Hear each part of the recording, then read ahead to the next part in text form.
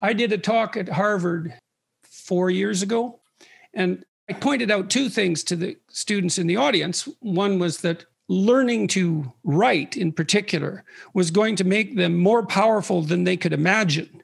And a number of students came up to me afterwards and said, I really wish someone would have said that to us when we first came here. Because what I observed in my own career, nothing can stop you if you can write. When you write, you make a case for something, whatever it happens to be. And if you make the best case, well, then you win and you get whatever it is that you're aiming at.